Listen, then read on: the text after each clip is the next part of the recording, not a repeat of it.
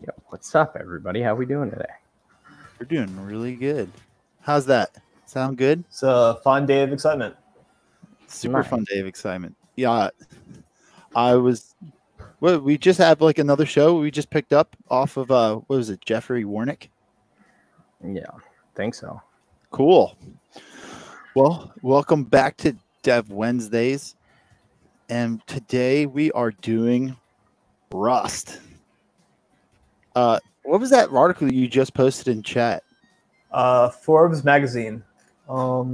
Okay, that's like a good kickoff. Actually, let's do a little quick read. Yeah, this is for anyone who doesn't know what Rust is, and they're like, why should I care about another programming language? That's something that I think about all the time because I'm like, oh, because JavaScript can do everything. JavaScript can do everything. That's funny. So, okay. So what's the, we don't want to read directly from, Forbes, but basically really what it comes down to is that, Google engineers have revealed unsafe code within Chrome is responsible for 70% of its security vulnerabilities. It's like basically expanding on it. Microsoft is already working on improving C and C++ code in its Chromium-based Edge browser with Project Verona, inspired by Rust. Speaking with ZDNet earlier this week, Microsoft states C and C++ would have reached a wall, and we really can't do much what we already have. And it's becoming harder and harder and more costly to address these issues over time.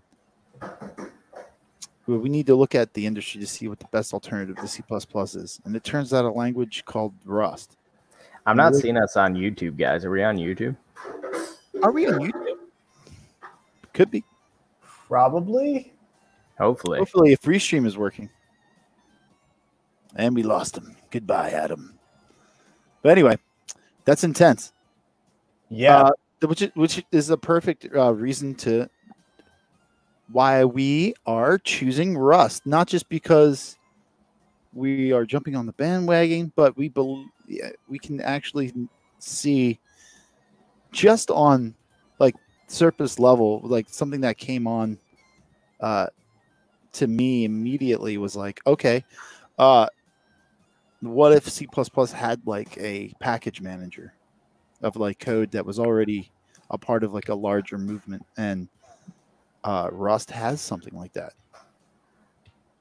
Yes. Which is kind of cool because I would say a lot of code that you would have in like a C++ environment is pretty much, unless you have it on GitHub, pretty much like a very held secret to whatever companies are developing for it. So it's not like there's a great consensus on how on, I guess, like memory management. I think that when I was looking at jobs for C++, because it's one of my interests, memory management is the hot topic. Do you agree? Yes, that's the primary topic of the article, in fact. Okay. Yeah, what's up? Well, if you read through the entire thing, basically the issue is that even the almighty Google cannot handle the memory management issues inherent in C++. And that is what contributes to the vulnerabilities, things like buffer overflow attacks. Mm-hmm. And that's, the package manager is cool in Rust, and it's one of the best features. But the ultimate feature is that Rust has safe memory management. So I'd like to give... It prevents all the errors people make when coding C++ built into the language itself. Can I give some historical context to this, actually? So there is Brazil has a space program, I believe. I think it's Brazil. And it was one of the South American countries. It may have been Brazil. I'm fairly certain it was. Anyways, long story short, they launched a rocket, and they didn't allocate for enough memory bandwidth on one of their rockets, and it caused and triggered an error, and it blew up. So like a $200 million mission, I think it was written in actually C++, and they didn't like adjust for the variable, and it caused a either what's the result code that you usually get back? What is it? Not undefined. It's I forget. Anyways, long story short is that the rocket actually crashed. So memory is like a serious issue in every like applications. Mozilla Firefox had a bug once, and it was like basically to leaving open a dynamically allocated array. There's all different types of crazy things that have happened throughout history. Race conditions were caused, blackouts were caused basically due to this like memory management issue. So like if you're looking for some context practically used, security is one of them. Real world applications where things blow up, all different types of things. Yes. Yeah, you want to have something that's really fast, but you also don't want to have something that leaks everywhere. Yes, and that's where Rust comes in. So what Rust does is by its compiler, it forces the code to be memory safe. You literally can't write code with all the memory leaks and bugs of C++. It will not compile unless you specifically tell it that I am writing unsafe code. Okay. And yeah, I was having. You can do that, but you know it's unsafe. You don't know that in C++. You just write something and it explodes your rocket. Yeah, I'm gonna try to find the exact scenario, but I believe it was a Brazilian launch. It was crazy. Yeah, the exact article. I'm trying to Brazil rocket crash. I mean, yeah, I remember like looking into a lot of what the interviewers are looking for, and it's basically like, do you know about memory management? I'm like, okay, it was called the VLS-1 VO3 rocket crash. Okay, and that's yeah, okay, that's a little context for you. Yeah. Yo, okay, so what we wanted to do is, Adam, and have you be the big the test case. And okay, we both have installed Rust. We want to install Rust on your machine. Okay. I don't know how I'm going to do that. I don't have multiple screens. Don't have the ability. Okay. Well, let's see. So what we're going to do today was we're going to install Rust. We're going to talk about strings, something like just like a very primitive data type. We're going to see what are some of the stuff that you get actually with the native standard library when it comes to strings. And then we're going to delve in to what it means for a string versus a str, which is very important in Rust. We're going to move on to, once we have, like a slice of different characters inside that string, we're going to basically talk about iterators in Rust. And then we're going to end on testing. Okay, there's a Wikipedia page here. Okay. It's called List of Software Bugs, and it's got like all these tragic incidences of memory issues. No. Pretty funny. I don't know where I should post it. Do I post it in the private chat so we can? Yeah, put it in the chat, and then we'll post it on stream. Okay. So we got more people watching. Welcome. If you guys are just tuning in, we're going to be doing an intro on Rust, and we're really excited. So let's just see. Can we fake install Rust again? Wait, you want me to see if I can accomplish this task? You don't have to. I'll just pretend like I'd never installed Rust, and I'll go through it again. Just open up a VMware box, baby. Or start a new Linux thing on WSL, straight up. Okay, well, let's see. I have my screen ready. Let's just check it out. We're going to do this real quick. Download a different version of Ubuntu. Show them how to install that. I want to do that. Yeah, that would just take a while, and we'd be kind of like... That'd be horrible. It takes like 2 minutes. All right, so I have VS Code running here real quick. I got it. So let's see. All right. So we're going to pretend like I didn't install that. And what I did is that I went to rustlang.org here. rustlang.org tools install. And really, I'm running Linux, so I'll be able to immediately pipe it to my shell. So it looks like a curl command, making sure that it's secure, and then we'll pipe this Rust file to my shell. Download the installer. Can you explain what a curl is real quick? Curl is a program used to download remote files. And so you can curl, and a browser, when you point it to a website, is basically doing the same thing, but it's also getting a bunch of other files and graphics. This is a command line utility, so we can immediately just grab this file from this website, and then we use the pipe command to make sure that standard input goes to the shell and then starts our installer. Nice. Could you run a curl cheat.sh or show them another example real quick? No, we have to concentrate. Go. So let's just see. Rust up is basically what this is called. You can see it's installing into my home directory, stable profile. It's going to modify my path URL, and I'm going to say proceed with installation. And it says to configure your local shell, run source cargo.env, which basically would tell you my home directory, and cargo is the package manager we were talking about, and env is the environment. And it looks like we're good. So if I make sure that we're in the clear, I'm going to say cargo. All right. And it looks like we have a clean install.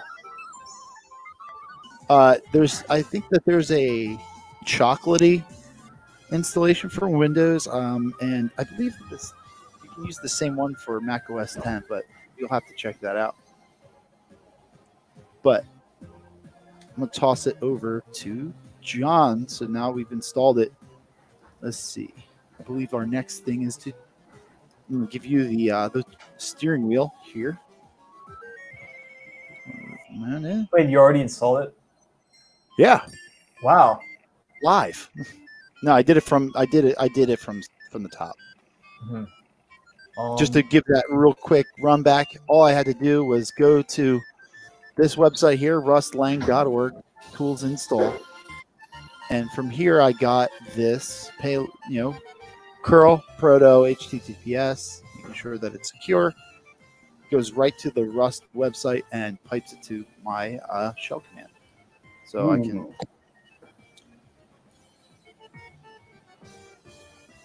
So once you say cargo, it'll give you that output. We know it's installed and we're ready to go. So, you want to take the drivers?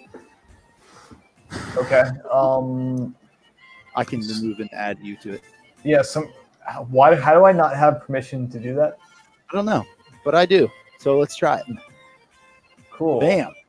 All right. So let's see. I'm looking at your screen, and is my mouse here? Okay, it's the other window. I have two empty VS codes, and one of them is being shared. Yeah, yes, that's it.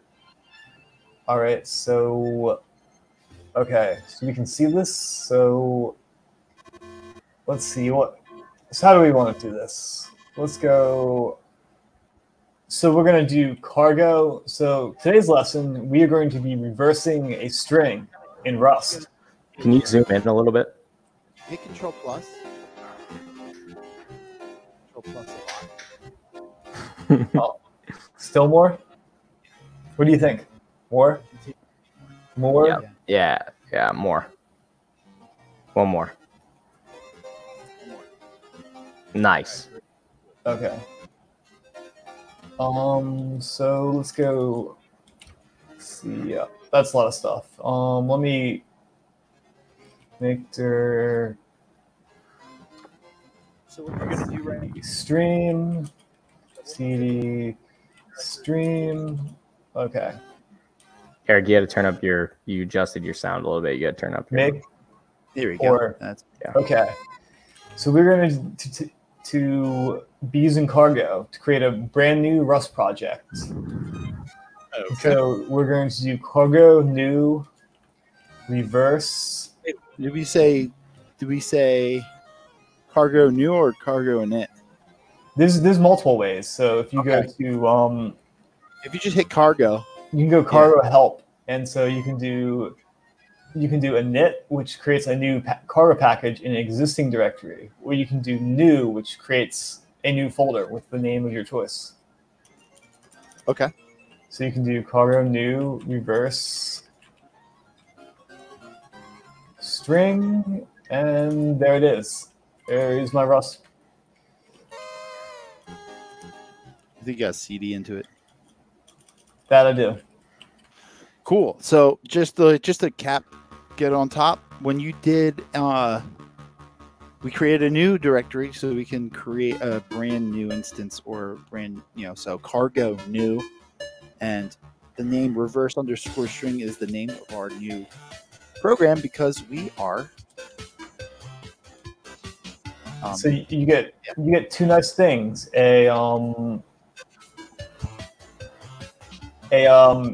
It creates its own cargo file, cargo.toml, which is the Rust equivalent of a package.json.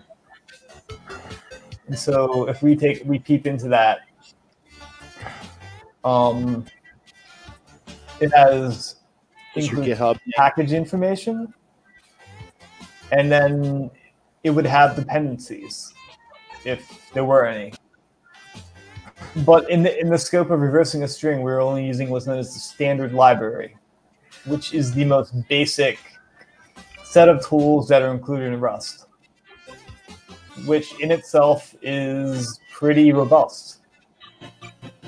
So that's super important because, like we were saying, Rust has a package manager just like Node in the sense that there are third-party modules that you can install right from the command line, which is super helpful. yes, so I think you out what? if you go back, if you go back up one folder and you say code space dot, it'll reopen a Windows. Oh no, go cancel it. Okay, let's not do that. Interesting. No, Windows. Yeah, let's not mess with it. I don't know how. It's a fickle beast. So what is it called? Stream reverse string. There you go. Just open that folder. And here we are. Right. Cool. That's exactly what I wanted. But it would be code space dot in Ubuntu, and it would just work. Sure. Close whatever that is. Yeah, That's Okay. That's a whole tool for Arduino. Actually, it's pretty cool. That's a topic for another time. Sure. Okay, so I think that we were talking about it. And So it also gives you a git ignore. Fun fact. Oh, cool. I never even thought about that. That's pretty cool. Good. Yeah, because it looks like target is what happens once you build your project. Everything is in target, correct? Yes. And all the files that you would use for that. Okay, so you ran a brand new one, and now we have main.rust. Yes. This is the main. This is the hello world of Rust. Okay, since this is the very basic of it, can we what I think we did first was just to make sure that we can like run it, build it and then run it in. Yep. So we do the build command, which is cargo build. Sure. And we get a target, and the target contains, let's see, a reverse string binary.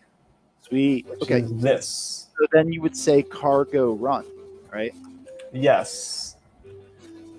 And hello world. Great. Cool. So Yeah, and so this main program is JK. hello We're world. now, Hello world. now we're Rust programmers. Yep, 20 minutes and you're done. You're ready to go take on the world and rewrite Google Chrome. That's cool. So there's a lot of idiosyncrasies that are part of this. And Yes. before that, do you make sure that you have a certain extension for this? Because it really did help out. I do have that extension. Can we just check it out on the extensions on your left? Yes, and I have not had the luck you have had with it just working. Interesting. But so if you go to Rust, do I have to enable it or? Yeah, it looks like I think hit Control P and do greater than. Control P. And then hit greater than. Yeah. No. The actual symbol. Yeah. And now let's say just type in Rust, and we'll see what it gives us. Okay, so start the Rust server. Let's see if that you can do that, because that will give you the. Couldn't you start? Windows. Windows. Wow. Yes, Windows knows that wants me to install the Windows version of Rust up, so I have to install Rust twice on Windows. Let's not do that right now. No. But Okay, Eric can demonstrate how this works properly in Ubuntu. We can.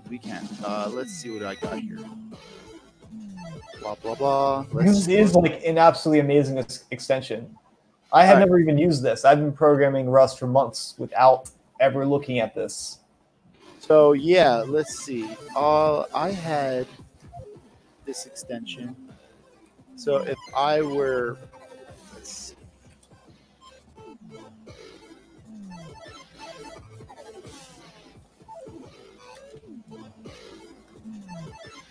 Blah, blah, blah. Let's see. I'm going to look up in my recent history. So if I said cd live stream,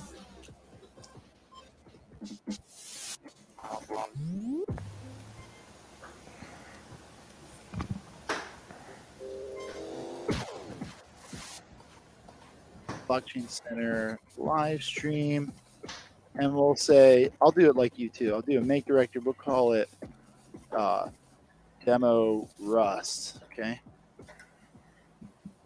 Rust.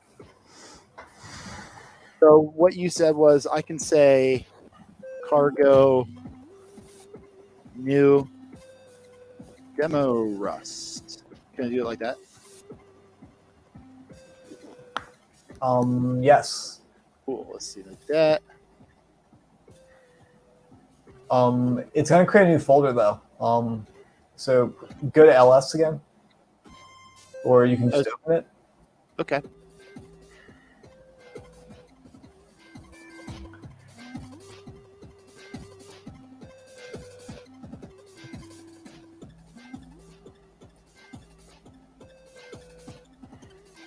All right, cool. Bam. So I got your get ignored just like you. And what was super cool was when I opened up my main.rust, I get this, and I get a lot of helpful hints when it comes to. So if I like what we were talking about before, we're talking about strings, right? Yes. So let me just give you an example of what you can get out of that extension. It's super cool. So if I said, I'm going to just make a string like that, and we'll just say string, and we can immediately start seeing that we have a lot of control over what is being displayed. So if I said string and I went over it, then it actually gives me a lot of great examples. So we are talking about this class called string, which comes from the standard library, and we're going to be, using from. So we'll be able to actually define it here. But there are two critical things that we're looking at, and it is we're talking about mutable strings and immutable strings. Do you want to like talk about that for 2 seconds? Yes. So in Rust, there are basically two very similar string types. Yeah. There is @st, or there's str and string. And so str is known as a string slice because it's a fixed slice of characters. Okay. While string is a dynamically growable structure in heap. So creating a string allows you creates a data structure that can be appended to, while string is or str is simply a fixed thing, though they share most of the same methods. So most of what you can do on a string, you can do on a str, I guess, or a slice, a string slice. Yeah. Okay. So we have a string, and it's basically a mutable file. I think that something that I ran into before too is that you can actually say mutable s, but it actually told me is like it doesn't really need to be mutable because when you just declare a variable like that, then it is unused mutable on by default. Which is another reason why this plugin is so crucial, is that it has so many helpers just right there you don't really get. But since we don't need that right now, we can save. I'll say cargo build because I haven't done that yet. What?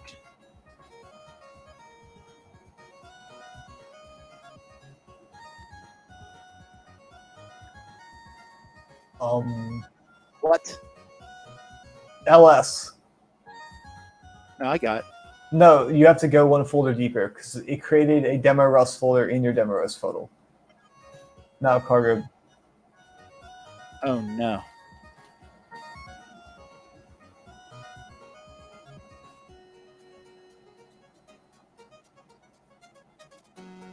Okay. Well then. Cargo build. Try it. It's not looking at the right one. It definitely should be. 'Cause you're in. No, I have a brand new window open. Let's see. Stop sharing my screen. Let's do a different screen. I can just go back to my screen. Or how about now? Yeah, we're good.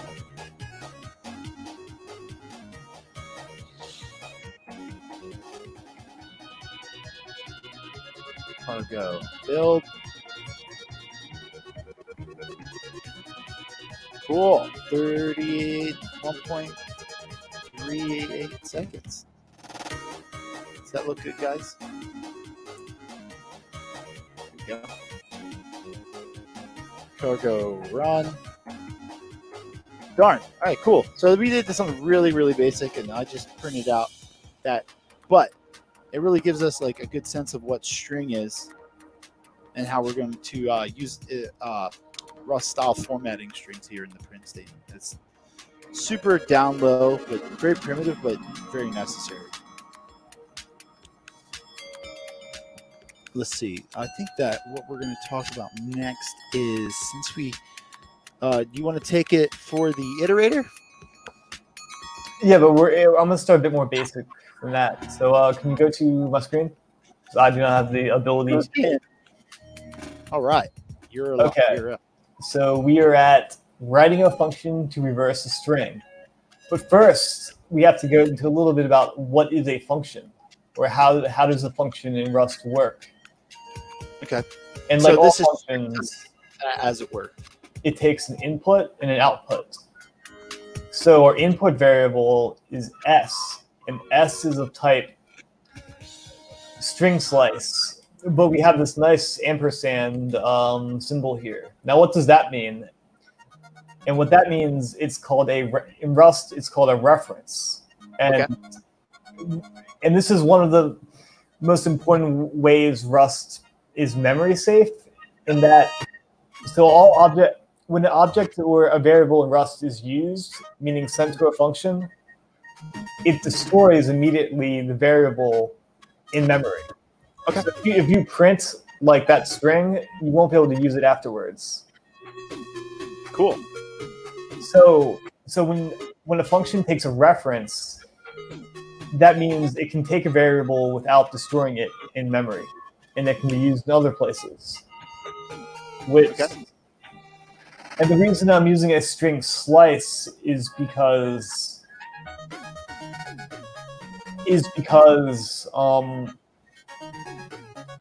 that way I don't have to define something as a string. I don't have to use string from. I can just give it the text immediately.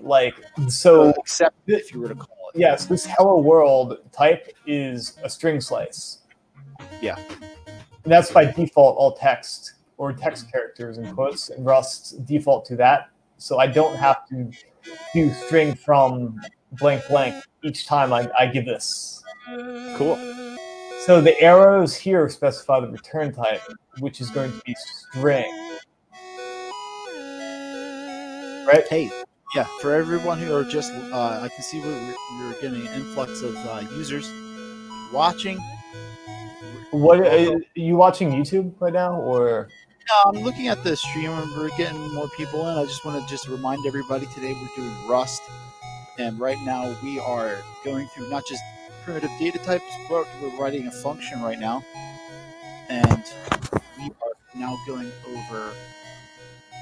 I think since we are going through strings now, looks like we're going through the concept of iterators. Yes. Okay. So something that we talked a lot about is, different paradigms of data safe methods.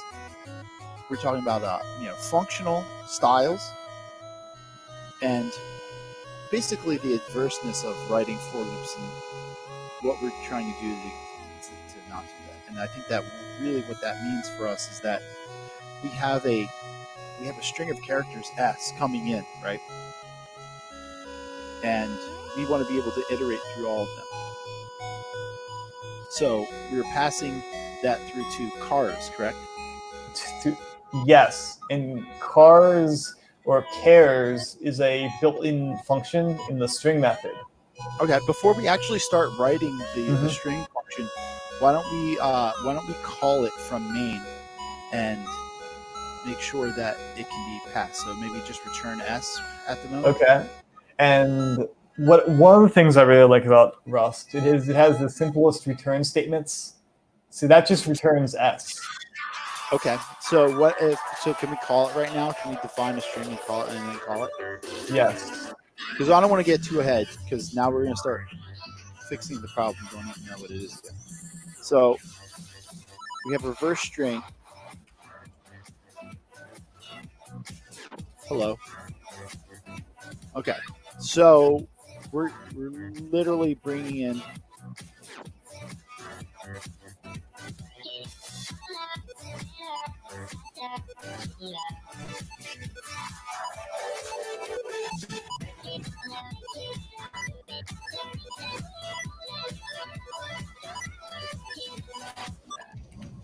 Let's see. So can we do a cargo build and run on that? Error. That's fun. Oh yes, so you have to do a toString.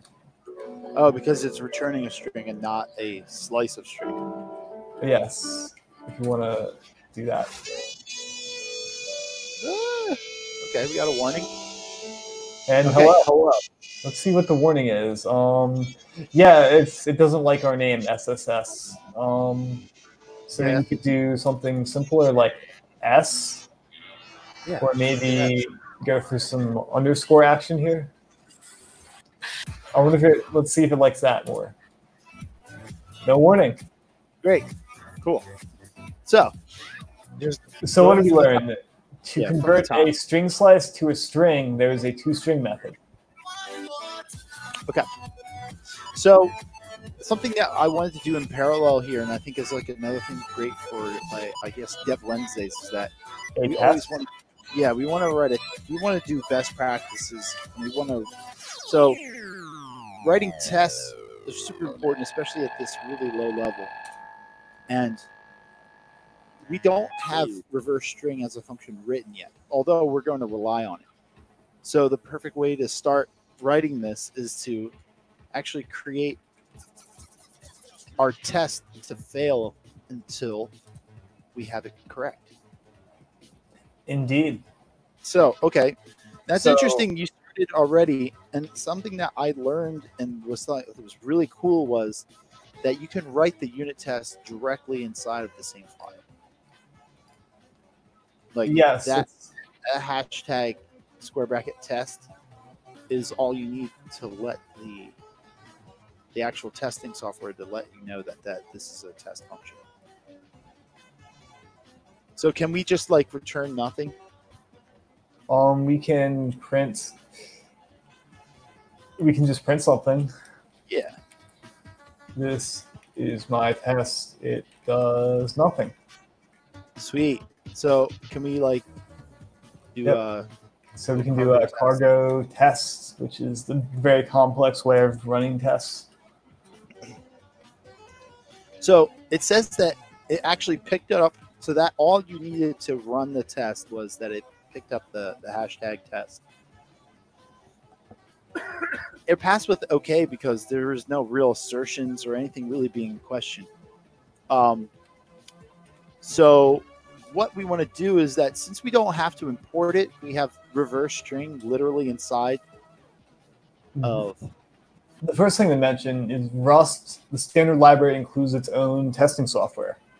Yes, which is very cool. And you have assert equals, and there's also an assert not equals. Yes, on NE. I would think NE. Yeah. Let's try to assert NE. I'm not sure if that's the exact name, but you could do hello. And see, that's why you got to get that autocomplete. It's so good.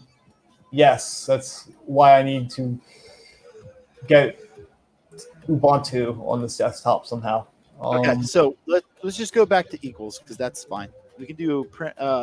So for those following at home, assertions are super important for when you're creating a test, because really when you're saying assertion, you're basically, we know that we want this function to reverse the string that we give to it. So really, you don't want to say that. You want to say OLLEH.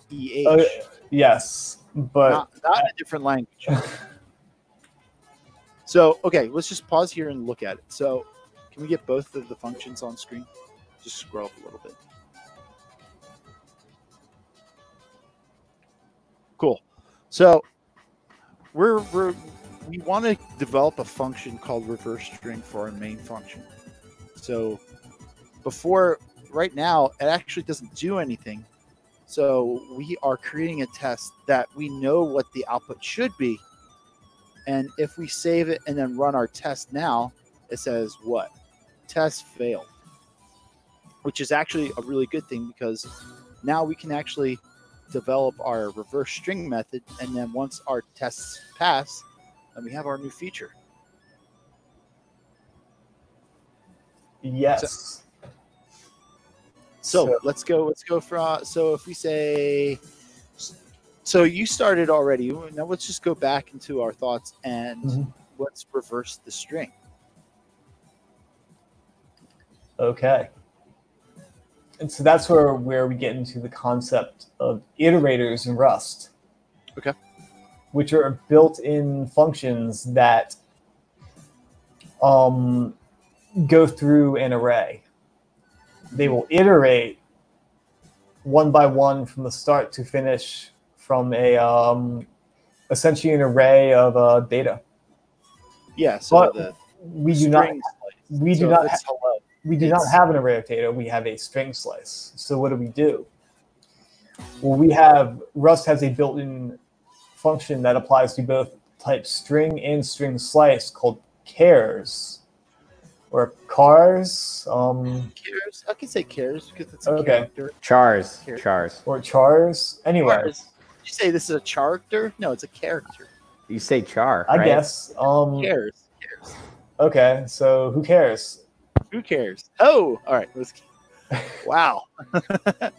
Yeah. So Yeah, so everyone listening at home, we are breaking new ground here.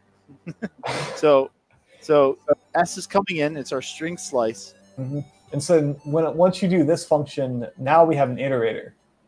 Yeah. So it's much like the functional aspect, the new functional ES6 stuff that comes out of JavaScript. Like if you're familiar with Node or JavaScript, then you can immediately have that dot notation to iterate off of everything instead of building a for loop and an index and basically causing a nightmare for your heap, because a for loop is actually really problematic because it'll actually have to paginate and keep track of how deep your iterations are. Therefore, changing the state of what's going on instead of saying, okay, I know exactly from the kernel how many things are inside of this, and then I'm going to iterate for you. So it's great. Is this another while loop, do while loop argument here? The depth to which you can go with literally, we are literally still there, still talking about what? Functional programming. Yeah. Like, so, spaghetti code. No, but the depth you can go in that Rust offers with iterators, there's at least 2 to 3 dozen methods that you can pretty much do anything you can imagine. So let's just I think that another method right off of chars is reverse. But we're going to go the simple route, and we're going to use reverse. Sweet. And so this reverses the order of the iterator. So instead of starting at H in the array of characters, you're going to start at O. Oh, yeah. And then start. So the important thing to note about iterators is they are lazy. Mm-hmm. And which means this by itself does not do anything. So if you define and let S equals this, and then try to return that, you would just get like an iterator object. Yeah, you wouldn't be able to get anything because that's where it would give you nothing. If you actually render it to that or cast it to that type, then you would have to use collect. That's the one we learned. Yes. So another one is next. If I were okay. Yeah. So I could get the first or last object by calling next. Mm-hmm. And if Eric were to share his screen, his nice highlight see it plugin, okay. Yeah, it would tell you everything about next. Here, I took yours off. Let me put mine on real quick. Bing. So if I said the same thing, S dot. Yeah, I have access to all of them, so I can be like, I can do add. So just go all the way down, show everyone the ridiculousness of it. Yeah, there's a lot of stuff you can do. You can do your string as bytes, string as a mutable pointer, as a vector, as a mutable string, as a reference. You can have bytes capacity. So but there's chars. There's chars. Clear, clone, contains, very useful. Equals, escape, so many different things that we can do. Find, that's super important, so we can do that quickly from there. So there's a lot of stuff that's built into this already. We can go right to box bytes, get the length, get all the lines, uppercase, so many things. We can do pop push, repeat, remove, replace. But let's just go to chars. And then we can see that from chars it has a bunch of methods too. We have, we want all, any, by reference, chain, copy, count, cycle, and we're getting a lot of the other functional, the filter, map, find, flatten, for each, which is another one. So let's go back to you. Back to me? Yeah. Okay. But we don't have to do any of those crazy methods because we have collect. We don't, and we're back to you. Okay, so and what collect does is it goes one by one through the iterator and returns it to its native array state. Okay. And there's a very nice precise definition in the Rust docs, which we will show you afterwards, because one of the most important things to understanding to coding in Rust is understanding the documentation. Oh yeah, because there's 36 iterator functions, and you need to know what they are. Mm-hmm. No pound include for all these methods. Pounds? What do you mean? Yeah, like hashtag include. Like, well, we don't have to. A lot of things you would have to do that once we get into like. Yeah, but I'm saying these methods. All these methods are standard. You don't have to include like the math library and all that for all this stuff, right? We're going. No, yeah, that's what we were just talking about. These testing libraries are just there, done. So interesting fact is that one of the issues Collect actually has, though, is getting the data type. I'm using Rust 1.44 and Rust 1. I think it was 3.8. I had to do this. Oh, so you had to actually bring it and tell I had to tell it was a string, because it had some problems, and you had to use that very weird syntax. Let's see, did I collect? No, just get rid of it. You don't need to do it. Don't do it.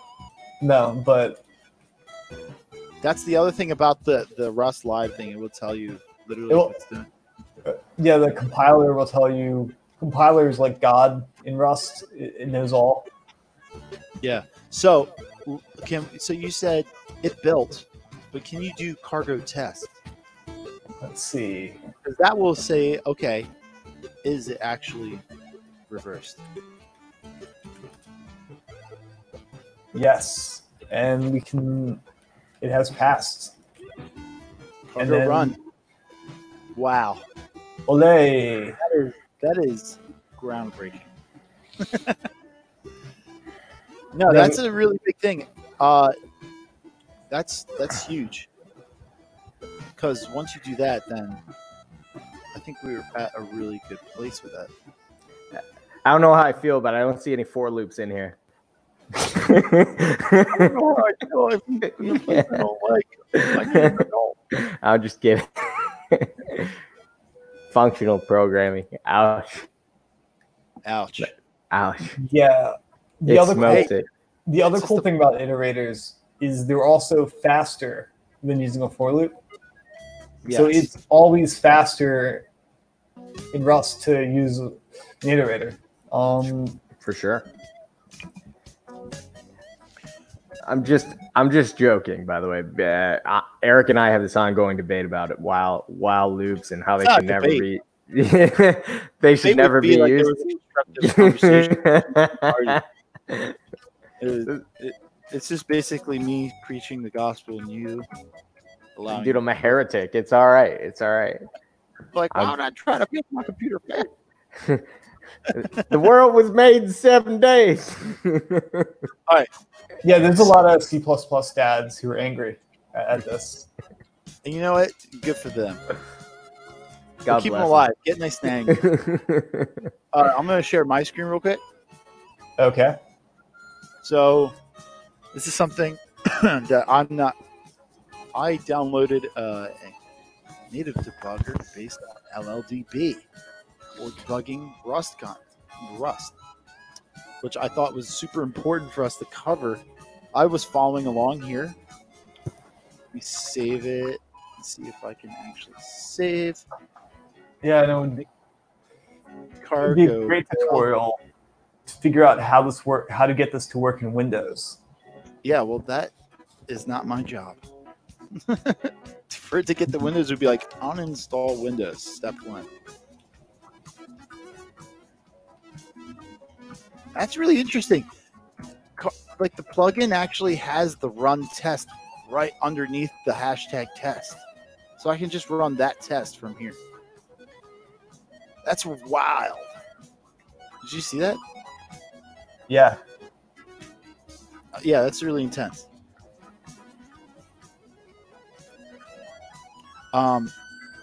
So that actually, let me see. I'm gonna,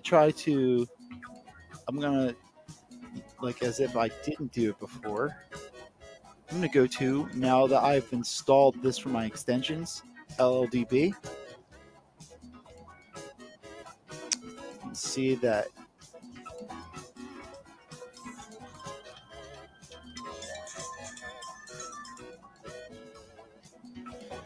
let's see, debugging on Linux, macOS, and Windows. So you should be able to get it. Conditional breakpoints, functional breakpoints, data breakpoints, and log points.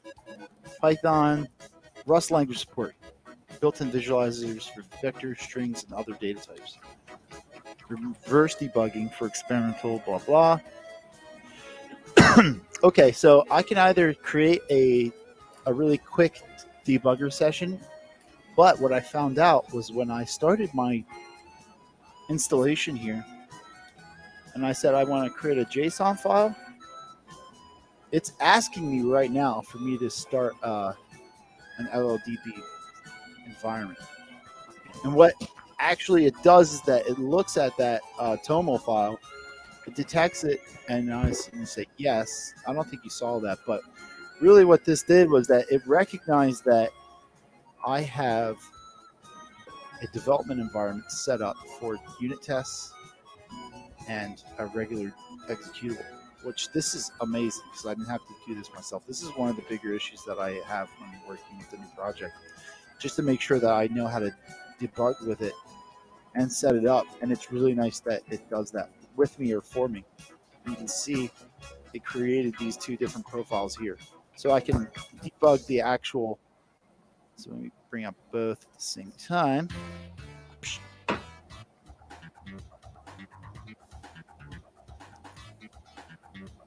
This is really cool because it's asking me, I can debug the actual executable within the main or debug the unit tests. I'm not going to really care. I'm going to set a breakpoint right here in the middle.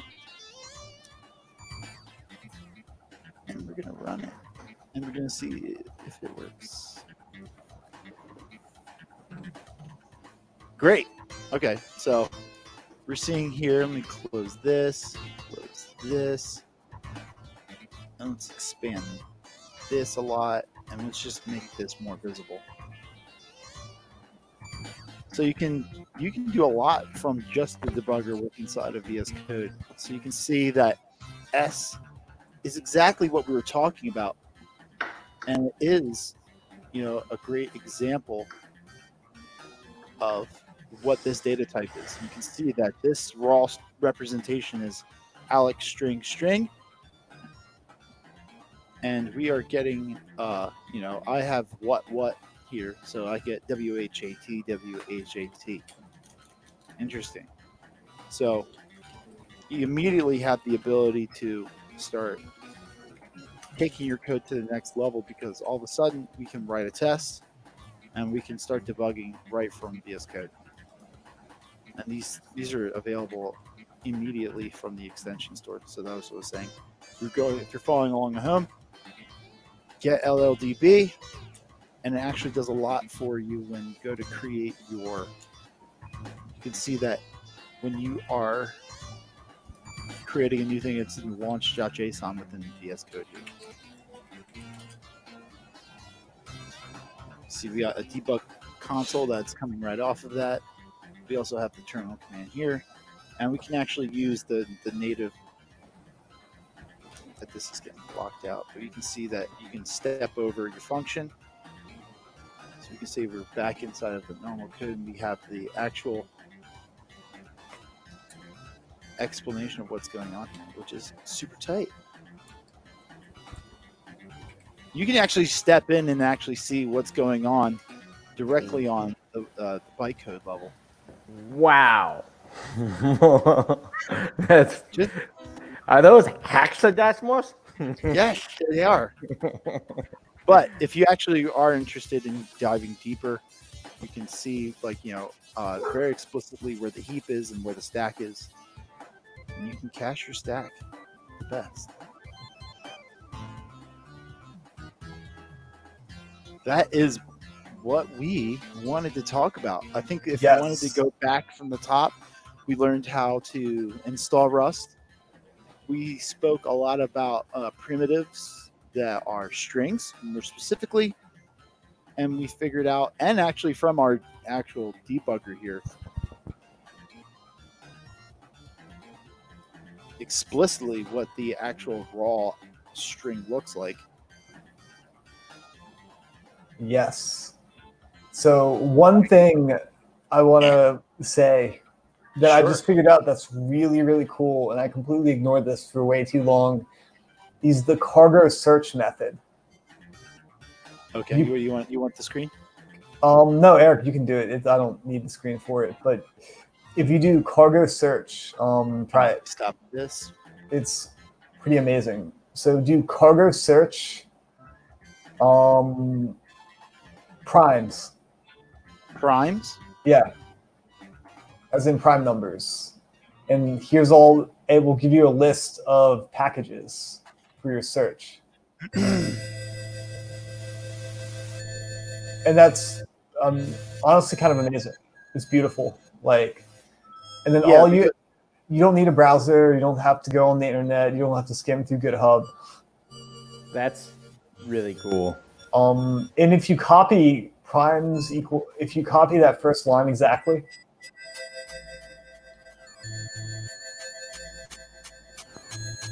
it's just a cheat sheet straight up. no, go into cargo.toml. You say cargo what? Your cargo.toml file. No, open it, right? Yeah, you open it. Open your cargo.toml. And then paste that under dependencies.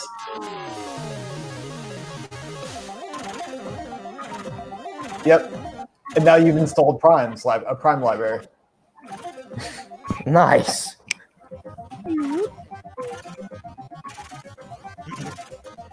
Locking, waiting for file lock on package cache lock. Interesting. Do I delete cache lock? Cargo lock? I don't know. I'll delete it. Deleted.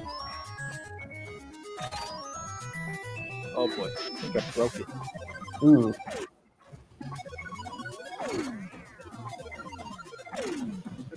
Lock.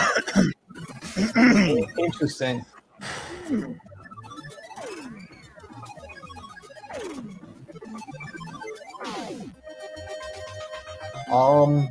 Weird.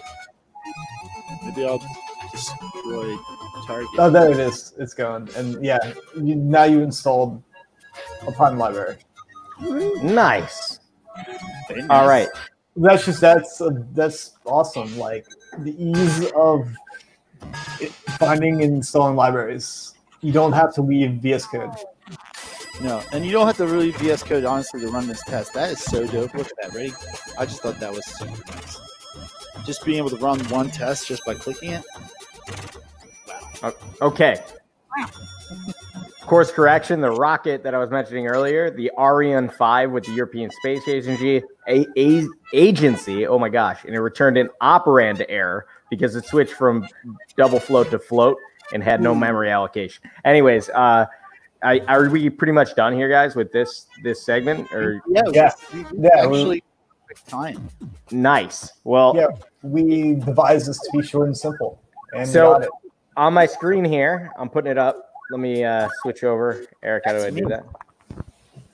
How do I get this up here? Okay, so if everybody can see this book right here is something John recommended to me, and I started paging through it. It is written by who? The guys that wrote the Rust programming language, John? Probably. I actually don't know who those guys are. But. Anyways, this book gives you a bunch of walkthroughs. If you guys are curious about Rust, it's a really good book to start playing around with. It'll teach you a lot of different stuff. I know there's a lot of different use cases, which we discussed, a lot of different benefits. The fact that it has a package manager, which is incredible. And numerous benefits. If you're in the blockchain space, its capabilities, we talked about it last week with, just basically having the ability to, operate in WebAssembly. And the number of blockchains that are currently being written in it. John, can you give us a little stat about that real quick? How many would you say most blockchain projects that are moving forward are trying to move to Rust? Is that the reality? I can't give you numbers. I could list off some of the impressive blockchains.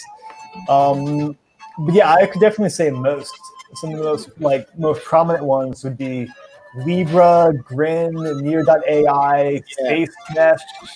Well, there's the whole inner Polkadot and Substrate, which is its own ecosystem, is essentially based around Rust. Nice.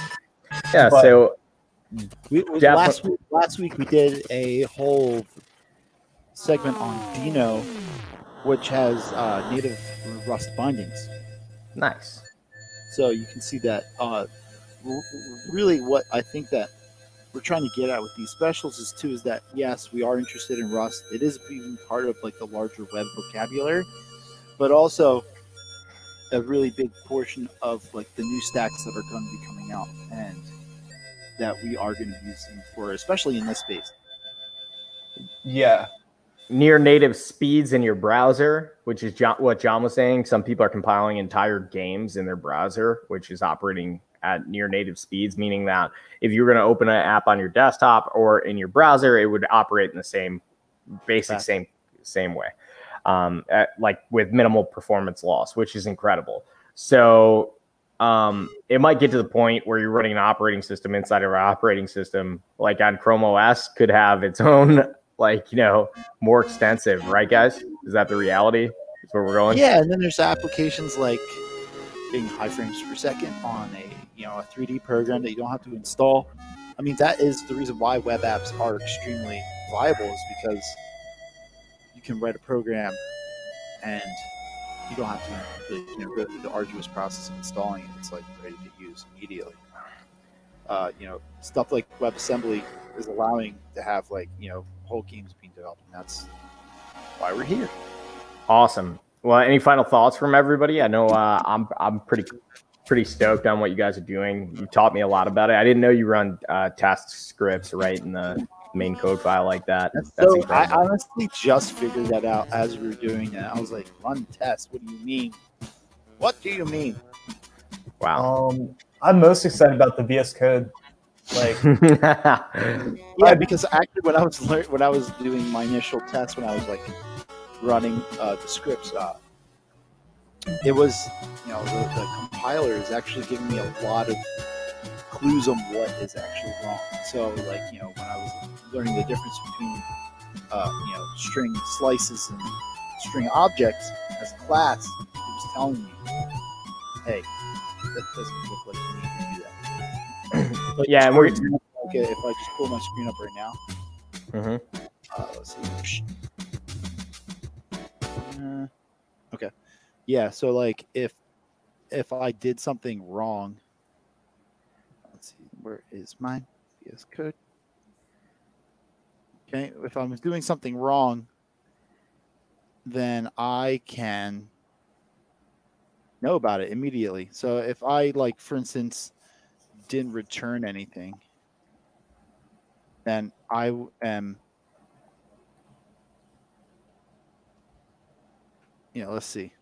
It really immediately tell me right here, this is actually what's going on. Let's see.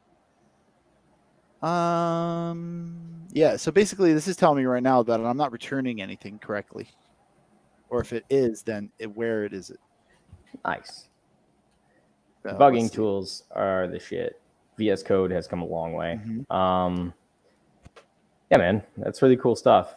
So, Eric, I would like to, moving forward, what are we going to be looking at doing with Rust? I guess is what do you have on the agenda moving forward? I'm thinking that there are smart contract availability, development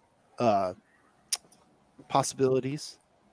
I was helping John debug one of his games that he was writing, and that would be really a blast to do on stream. There's a bunch of stuff, just the lower level, systemic stuff that we want to have running extremely quick.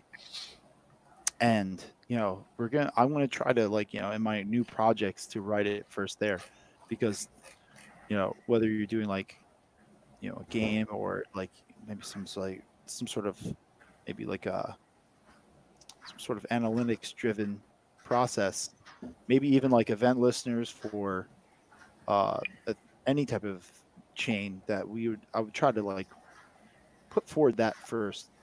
Not that I fell out of love with like Node or Python, but there's just something to be said about. What about running like on an Arduino or something like that? That's a work in progress. Yeah, it's definitely doable. It's just not the. I don't think Arduino, their cores are. It is open source, but the actual wrappers for C++ are not. From what I understand. Okay. People have done it. There's a whole awesome Git repo about embedded Rust. Okay. Nice. Yeah, we can do that. It's just not simple. It's a rabbit hole.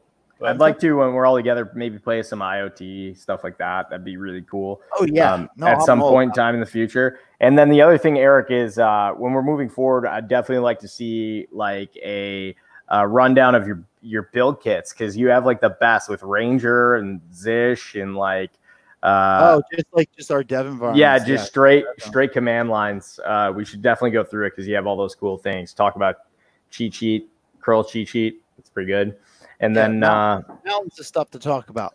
Yeah, so we'll be scheduling and moving forward, guys. That's all we got for tonight. These two guys, thank you so much for putting the time in. I appreciate you coming back with, how to, test and reverse a string. That was pretty interesting. Learned a lot of stuff today. That's about it. Yeah. Thanks everyone for tuning in, and see you next week. Bye. Bye.